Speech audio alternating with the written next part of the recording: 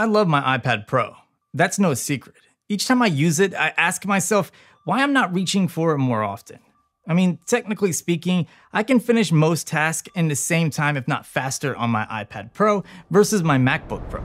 This includes things like photo editing, online shopping, emails, etc. I'm referring to the 12.9-inch iPad Pro, by the way. Specifically, it's the 2018 version. I just couldn't convince myself to upgrade to the 2020 since the improvements don't really affect my needs. My name is Jonathan, by the way, and if you love your iPad as much as I love my iPad, make sure to give this video a like. If you're new to the channel, make sure to subscribe so that way you don't miss any new videos like this one. Today, we're going over several tips and tricks that you can use with your iPad Pro to make it more like a laptop. The first one is get a keyboard. If it isn't obvious, the biggest way to make your iPad experience closer to a laptop is by getting a keyboard and mouse. This is especially important now that iPad OS has better mouse and keyboard support. If you're using a 2018 or a 2020 iPad Pro, I recommend picking up the Magic Keyboard case. It is really expensive, but it's improved my iPad experience tremendously. I love the new chiclet style keys, the backlighting is great, and the trackpad is insanely good. It definitely has its quirks though. The fact that it doesn't have function keys for at least the brightness and the volume is a head scratcher. The material that it's made out of is definitely something I really dislike. And even though the floating design is stunning, don't get me wrong, I have almost broken the keyboard and the iPad multiple times trying to tilt the iPad too far back because it just looks like it should go further back. Another great option is the Bridge Pro keyboard, which is much more affordable. It has an incredible design that makes your iPad look just like a MacBook. The downside of the Bridge Pro is that it doesn't have a trackpad, so you'll have to use a mouse or a trackpad separately. The Bridge Pro Plus, however, fixes this issue while also bringing much needed function keys. It is more expensive. Bridge Pro keyboards are also heavier and thicker, just to warn you. Plus, they rely on a Bluetooth connection, so immediate keyboard or trackpad response won't be as quick as the smart connection on the Magic Keyboard case. The second thing that you can do is expand your storage and your port selection.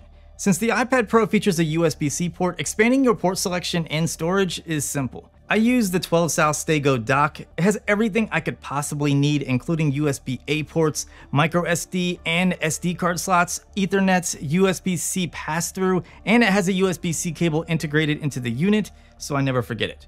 For storage, I've been using the Sabrent Rocket Nano, which is seriously the best portable SSD I've used so far. It has USB-C 3.2 speeds, and even though the iPad Pro still has 3.0 speeds, it's still fully compatible and plenty fast.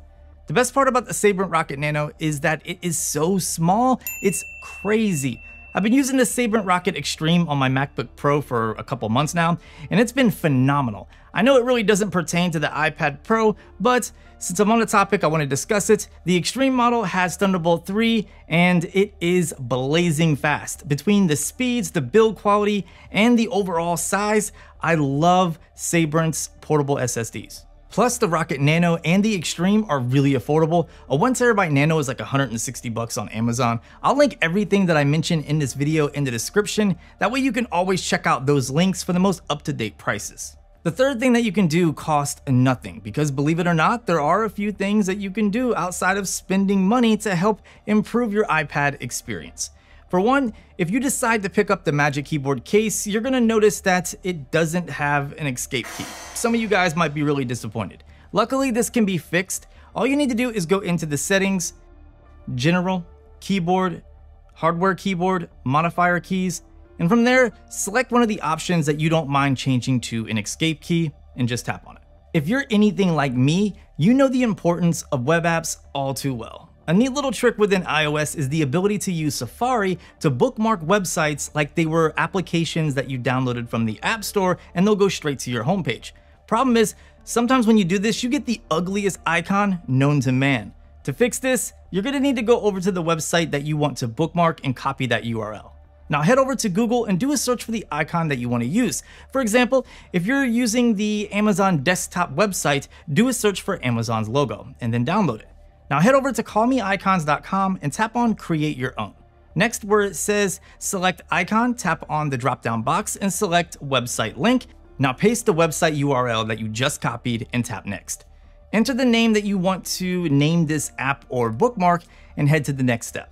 Finally, upload the logo that you downloaded earlier and tap Next one more time.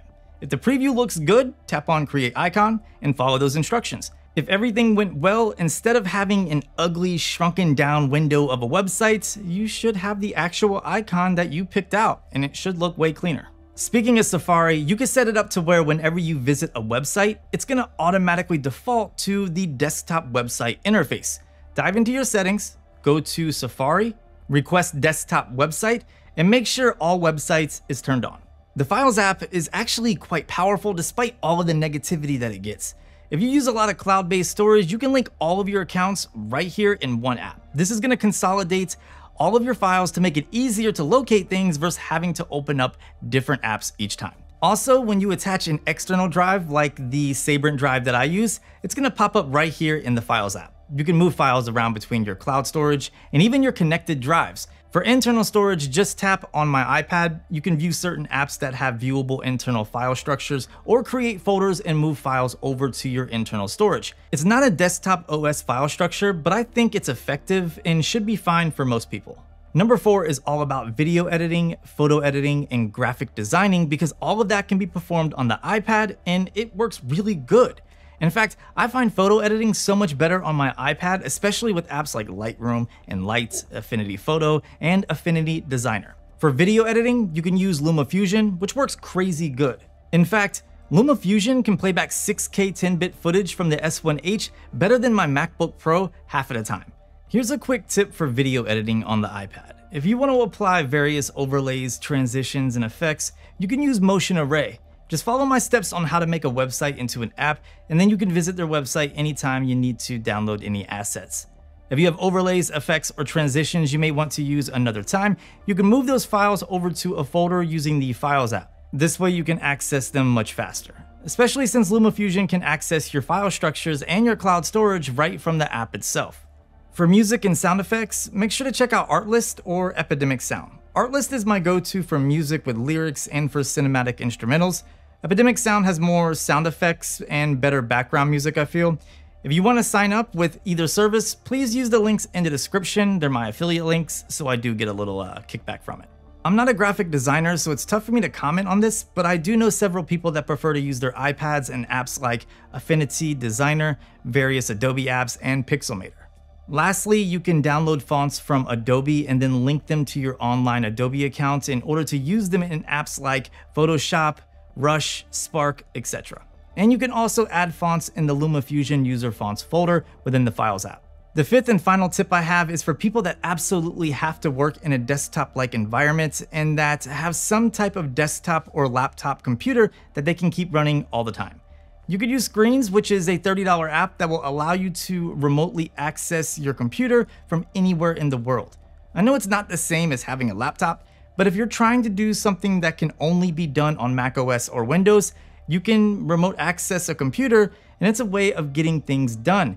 And for a cheap option or a free option, you can use Chrome Remote Desktop. Now, don't get me wrong, I understand that until iPad OS can officially run desktop apps and allow access to a more extensive file structure, many people will not attempt to make this jump.